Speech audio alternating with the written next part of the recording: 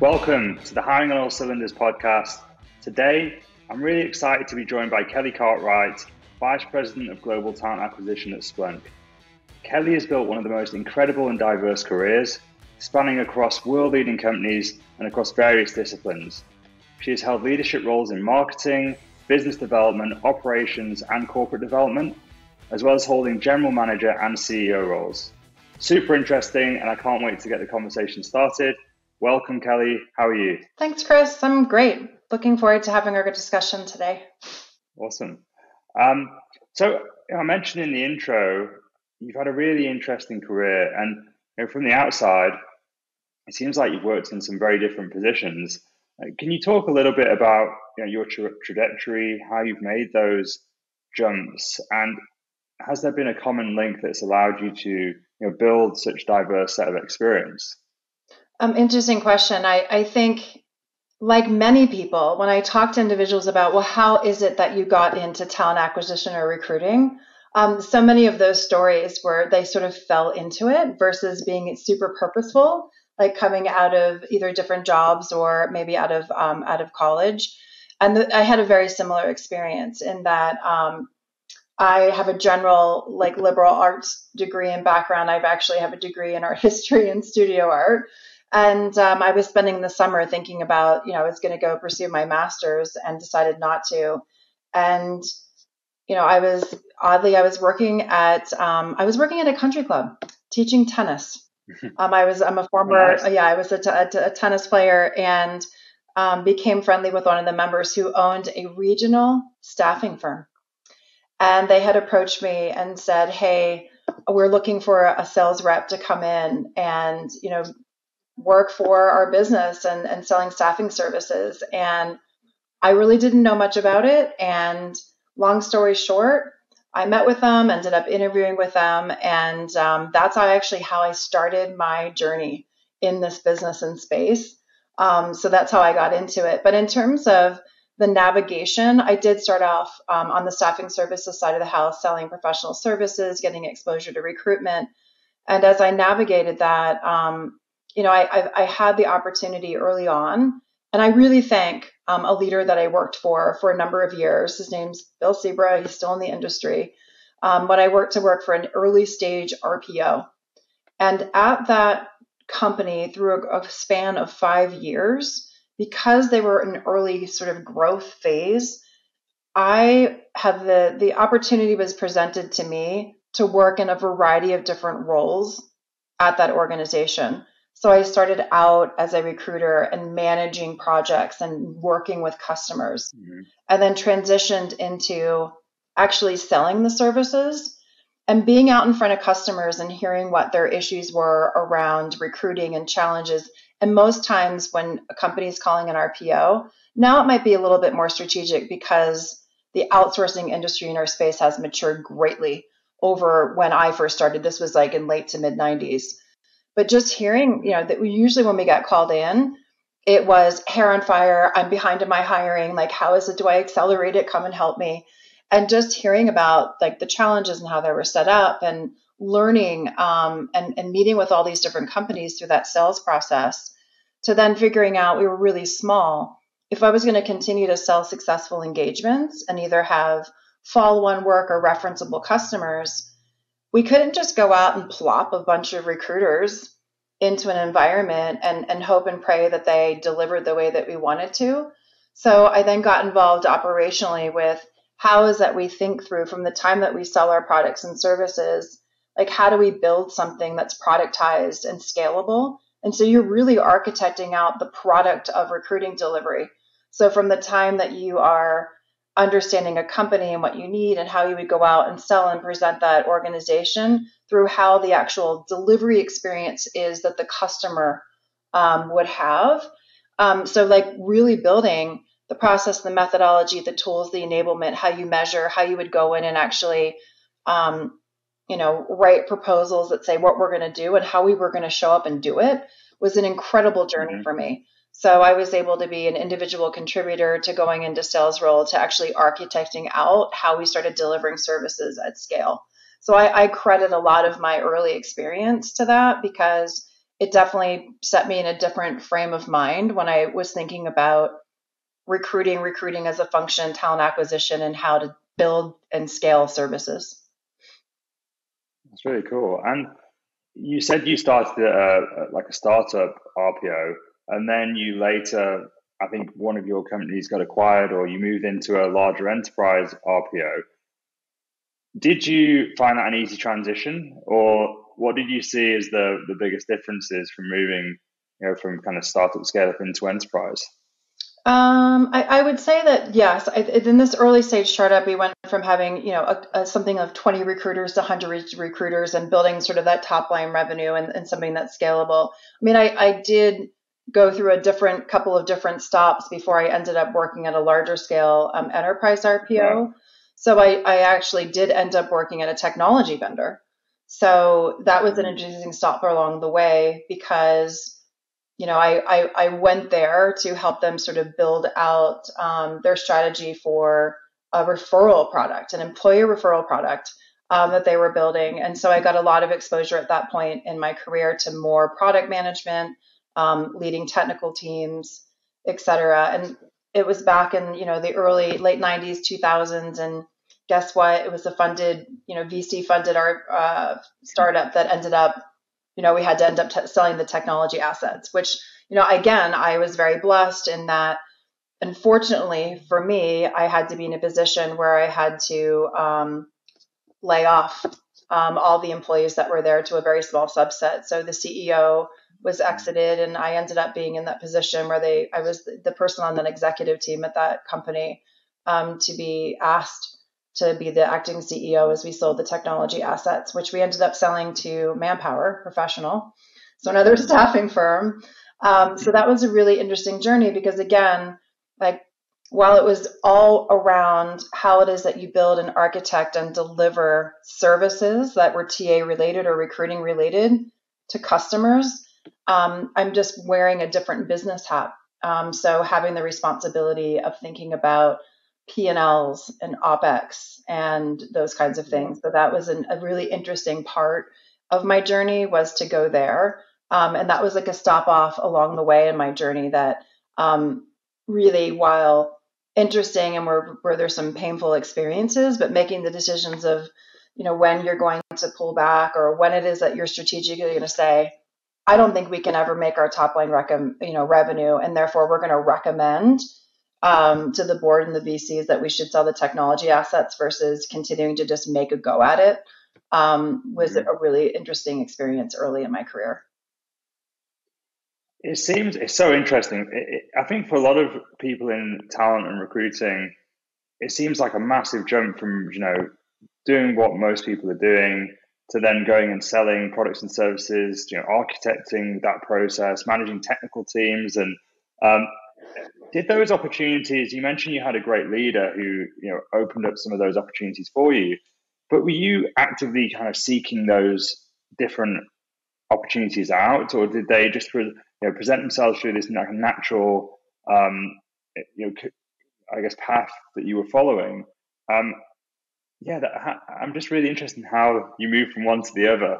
I think I think that, like, one of my superpowers over time, and I've discovered it through my own self journey, but also taking multitude of assessments, whether it's Gallup or other things like that. But I do have the knack of, if there's a puzzle that needs to be put together and there's a lot of pieces, I can very quickly see how those pieces and parts fit together, and sort of see the end state, vision that we're trying to, or the solve that we're trying to get to.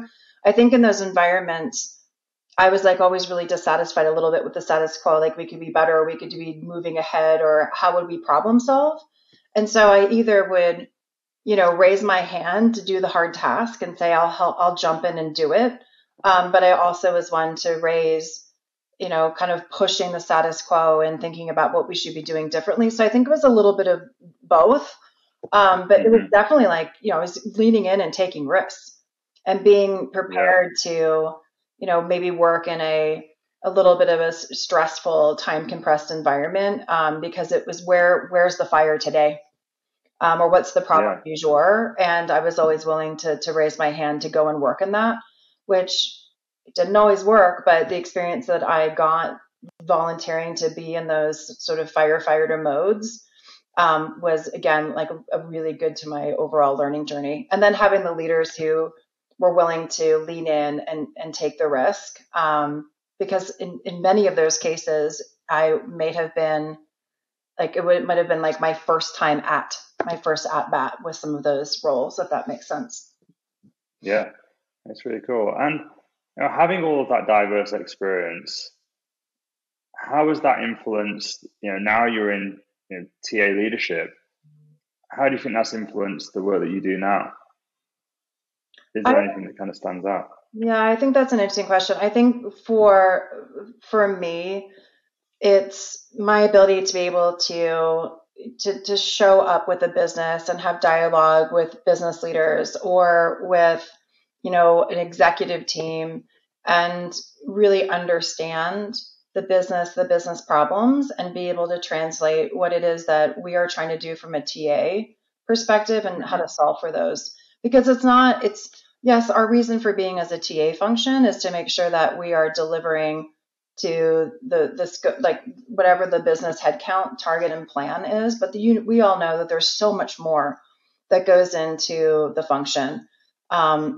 We're always pulling the lever of, is it, how fast can we do it? So speed, cost, efficiency, diversity, experience. How do we build a function? How do we make it scalable? How do we make it repeatable? And how is that experience one that's world class? To the customers who deliver, like they're experiencing it, to the stakeholders that are using, the actual quote unquote services and the candidates that are working in those processes. So I think I'm bringing, the way I talk about myself is that I feel like I'm a business executive that happens to have like extreme domain knowledge and expertise in talent acquisition. So I think, my ability and I feel very fortunate to have had the experience that I've had working in these different roles, where I'm a business leader first and a talent acquisition leader second.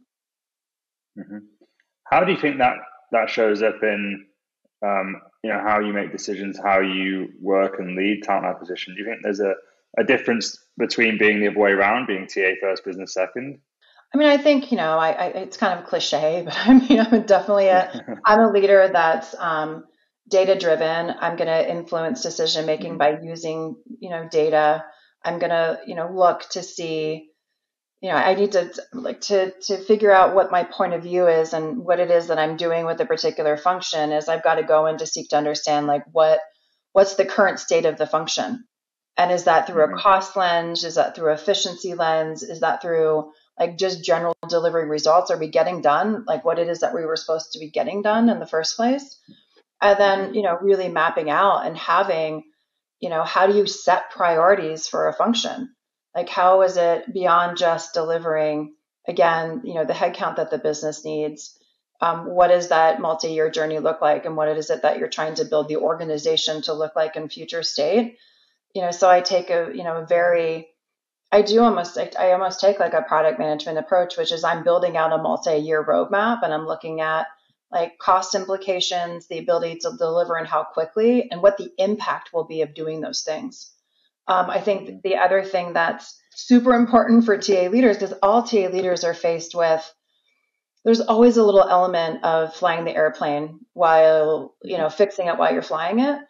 And, understanding how much change the organization is able and willing to digest in and over what time period, and not just the TA organization, but the business and the hiring organization.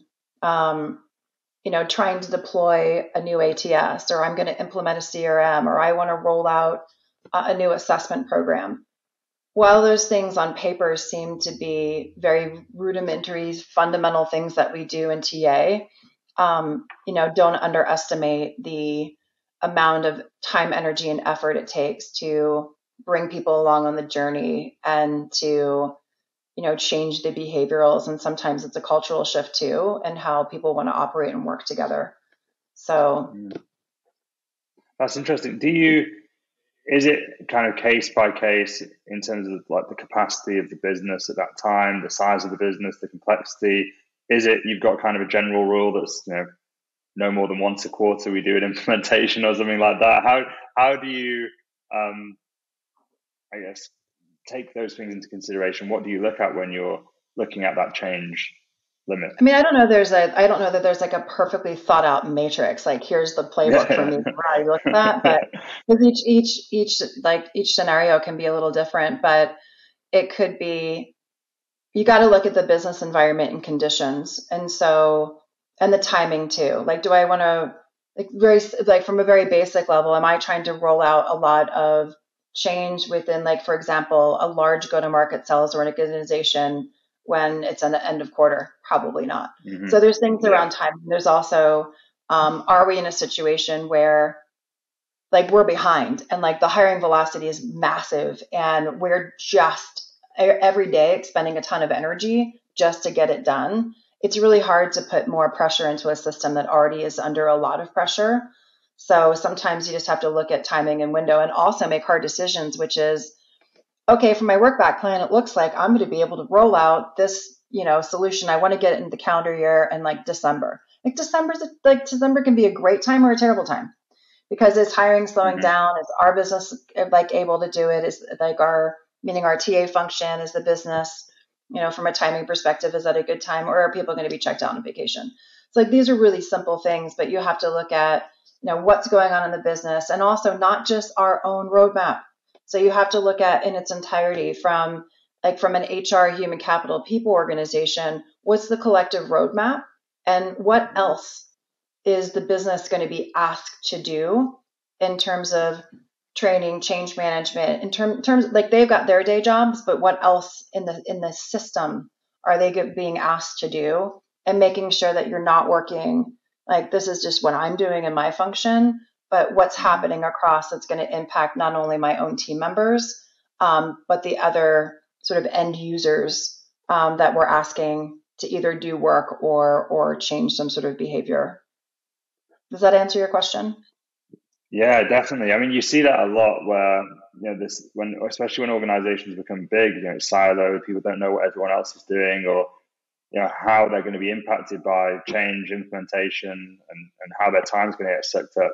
And everyone's just frantically running around doing a lot of a little, yeah, or a little of a lot, whichever way around it is. And one of the things that you was just talking about is how important it is to be kind of a business leader, be in the business and not just in TA. I think, some of the times TA leaders find themselves, just in this frantic situation where they're trying to hit the headcount goal. They've got a ton of pressure on them and their teams to just get those numbers in, like you were saying, especially over the last 18 months, post-COVID, it's been pretty crazy.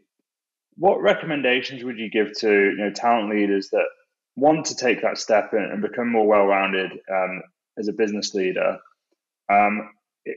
But at the moment, they feel very kind of constrained in TA. Is there any kind of small steps or things that they can do inside the organization that you'd recommend? I mean, some of the things that I just heard you mentioned were getting headcount.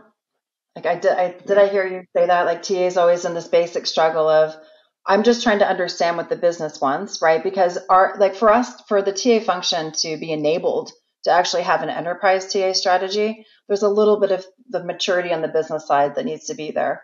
And I'm not talking about sophisticated workforce planning. We could just talk about rudimentary headcount planning and the cycle of business.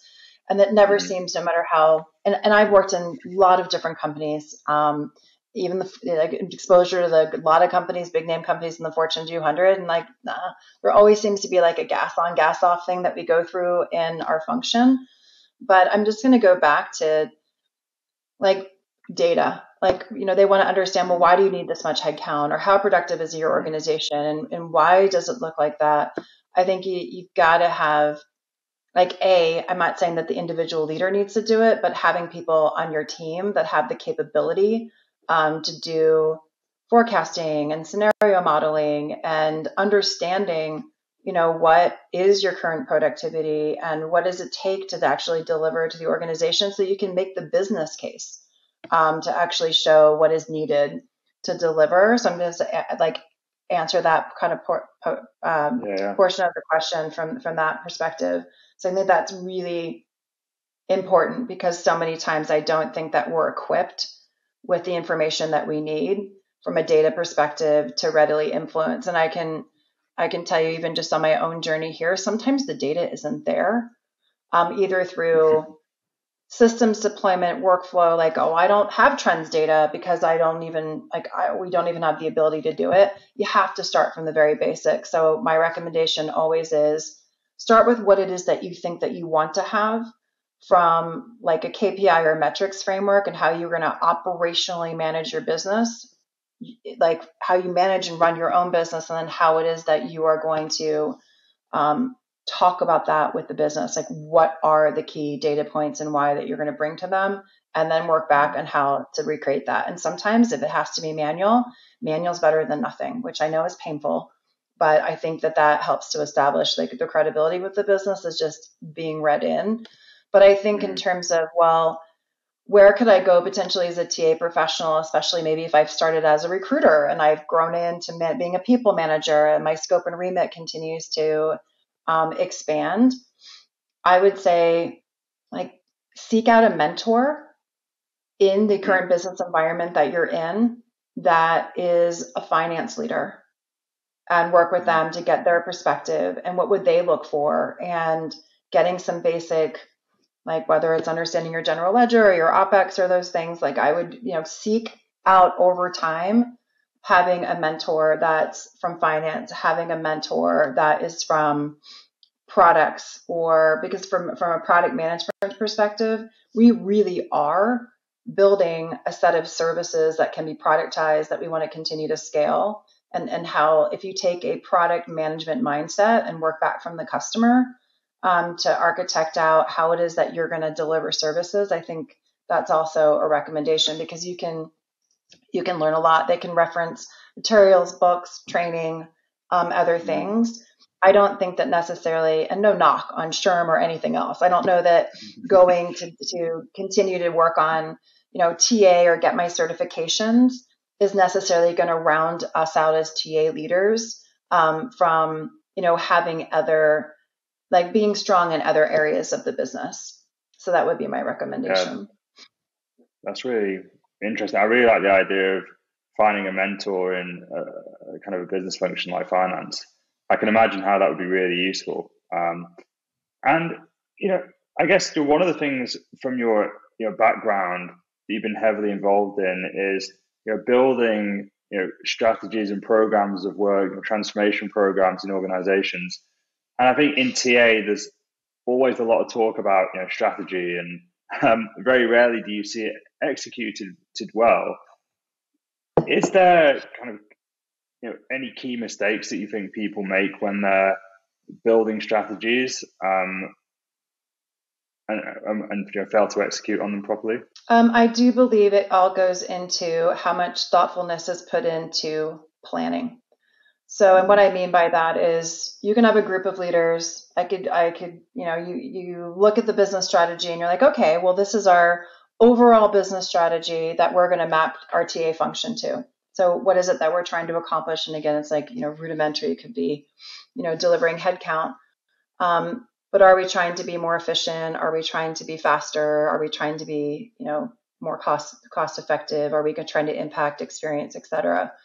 And you can come up with a plan. Like, I want to, over X amount of time, increase my productivity, or I want to take my cost of hire down from X to Y. And you can aspirationally have those things, but then you have to get very specific about what are the actual things that we are going to do that are going to impact that. And in what level of impact do we think that we would have? And I think one of the things it brings me to another point. The other high recommendation is all around project management. Because I think, having that program and project management capability and disciplines critical, because the ability to take a strategy and translate that into a plan that has actual components of what it is that you are trying to accomplish over X period of time, you have to have single-threaded leaders for those particular projects or initiatives. There needs to be It needs to be time bound. Like, what is it that we think we're going to accomplish by when? What is the business impact that we're looking to deliver that's measurable? So you have a project, you have the impact, you are able to measure, and you have to have a routine in which you inspect progress. So many times I see aspirational things that are like, we're going to try to do X, and that's what they've put in their plan. And there is nothing tied to watching progress, measuring progress. And who is it that you are holding accountable for making that needle move? So you have to have people that own it, and you have to have a space in which leaders can come together to really inspect the progress against those things. So, it goes a little bit back to some of the learnings that I had at my former employee at Amazon, but the concept of actually having people that own something, I've seen the mistake of, well, Sue and Mary and Jane are working on this project. I was like, well, at the end of the day, who is accountable for whether the project is on time or it fails or is a success? So then that person owns it, they're accountable for it, it's part of their goals, and that's how you drive activity. And as you come together and you look at why isn't on time, then you can have a discussion about, well, what are the blockers, or, how is it that we can remove those things to keep, progress moving forward. So it's taking that strategy and articulating that into a clear plan with projects, deliverables, milestones, and a way to actually check on whether or not those things are happening in the time frame that we expected them to happen. It sounds basic, but the amount of times that I see that doesn't happen, it's often. Having gone through that process and I guess finding your own way of building strategies, do you have a recommendation for how many things people are focused on, like changing at once? Or let's say it's like decrease time to hire, decrease cost per hire. There's only so many things you can maybe do a great job at.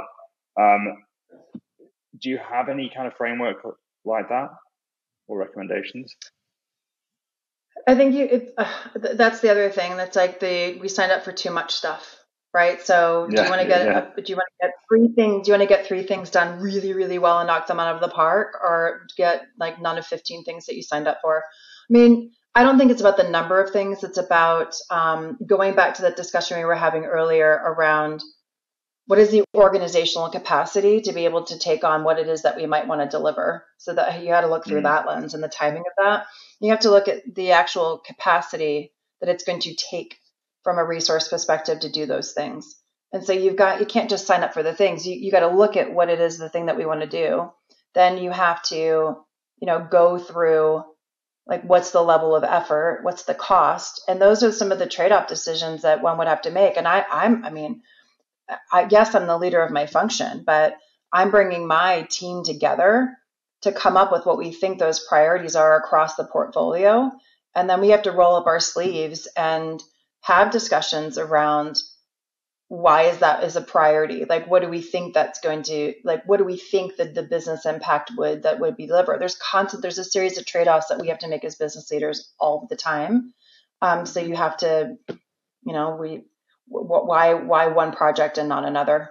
So it's a matter of like making sure that it's not too much. And if we feel that it is too much, you have to give yourself space in that sort of operational routine. Like, I'm a huge fan of, you have to kind of establish a framework for like meetings. Like, there's a lot of meetings, right? But I feel pretty passionately about, like, if I'm going to be meeting with my team, like, what do I do at my staff meetings? What am I doing at managers meetings? And what am I doing at other meetings when we're going to be doing this sort of like, hey, how are we doing?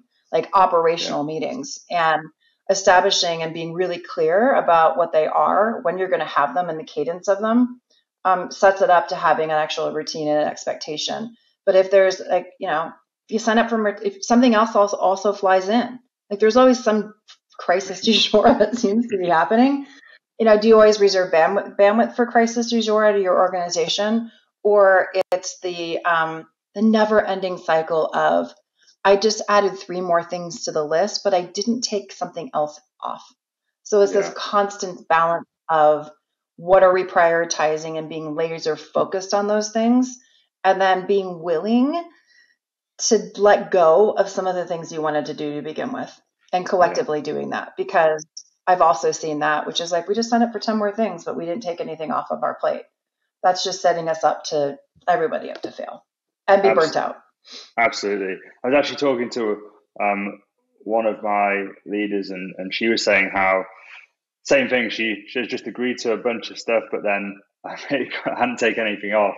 And one of the realizations is, in such a fast growing business, you need to set yourself some buffer time. 10% of your week should be left free for this stuff that comes in ad hoc out of the blue. That's really important. Do you think that this shift to remote work has made executing on strategies and really driving stuff forwards more difficult, or is it just a different approach? I mean, I think the way in which we work and maybe the tools and how we collaborate might have changed a bit. Yeah. But I have to say, my personal experience, which hasn't been 100% in pandemic in this current organization, it's been mixed between a previous and this organization. Like, I've had experiences where I have onboarded new senior leaders to my team completely virtual and never met them, and it didn't impact how it is that we got things done. That's great. I think. Yeah, I guess it all goes back to what you were saying before, that clear guide of what everyone's responsible for, ownership, and that's the same whether you're in person or not, right? That's normally what creates a lot of the friction and things not getting done and getting dropped between cracks. Maybe less about being actually in person. Awesome. That's been my experience. I think the other thing too that I thought of in one of the questions that you asked, I also feel that sometimes we in TA feel like, because the business is somewhat, and this is controversial, I don't know that I actually see them as customers. I see our candidates as customers. I see the client as a strategic stakeholder and partner for how it is that we work together to create a great experience for that candidate and put us in a position where we're actually having the information we need to make good selection of the talent that we're hiring. And I think there's this age-old behavior, which is, if my hiring manager is happy and the business is happy, that it's good. Well, it could be like the business is happy, but we're doing a bunch of stuff that's like foolish and wasting our time and things that we shouldn't be doing. I think we have to put ourselves in a situation where, we are the subject matter experts, that we are, helping to build and architect the solutions, and that we're prescribing the process versus being order takers. Mm-hmm. And that we as leaders can be in the room, and, we don't always have to say yes.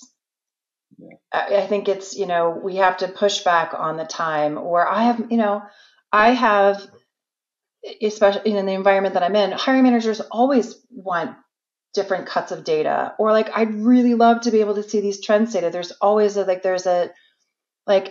lack of an appetite for data from our hiring teams. You just have to sometimes it's the adage that I use is you have you want champagne, but I am in a beer budget. You want the Ferrari and I've got a Pinto. But you can explain to them. You can explain to them, this is the journey. I aspire to get to XYZ, but in the current state, here's our blockers, and this is what I'm able to do. I think there's so much that we just feel compelled to say that we have to do it, and yes. So it's a little bit of pushing back and setting expectations so that you're not constantly in this reacting, getting asked all the time for all these different things du jour, which is, I think, makes our business that we run frenetic.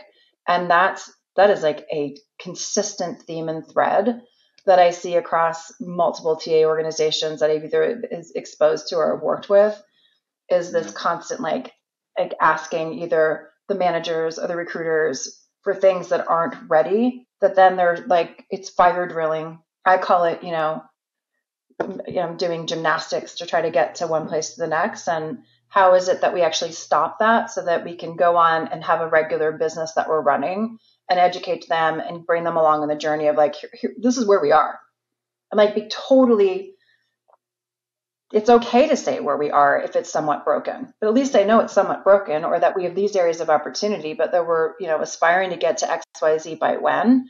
But I think it's super important to set that across all levels, whether it's at, the VP and the exec level or the next levels down, so that you don't get yourself into this constant, I'm on my heels reacting to the multiple, random requests du jour. I agree with you about this frenetic kind of pace that happens in recruiting functions, and I've wondered why that is. Do you think it's because a lot of what recruiting teams do is hidden, and a lot of the work that we do, and maybe I still get surprised at how little hiring managers know about what happens behind the scenes in recruiting, and how we actually get that candidate to turn up to an interview and get an offer, and what happens all behind the scenes.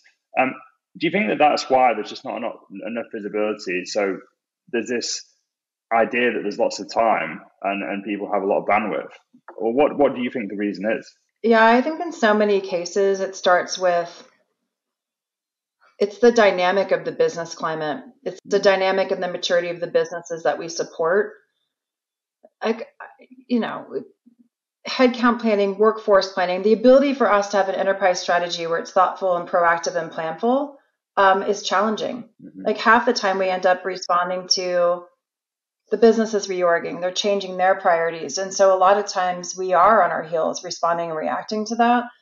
So I do think there's an element of a lack of overall maturity in general around maturity and workforce planning practices. Mm. And having a line of sight of like, what is it that we think we're going to be hiring? And you also think about this, what we've been experiencing in the last 24 months plus, the great reshuffle, resignation, whatever we want to call it, from a staffing perspective, where our team is resourced based off assumptions of X% of attrition rates. And depending on how large of a business it is that you're supporting, a 10 to 20% jump, like a 10% jump on a base of like a 20,000 person head count, like 10% of 20,000, a lot of more heads that you need to hire that you're certainly not staffed to do. So I think that there's an element there. But I find that, whether or not the TA is always TA functions are always in some sort of bit of maturity, which is how established are your processes?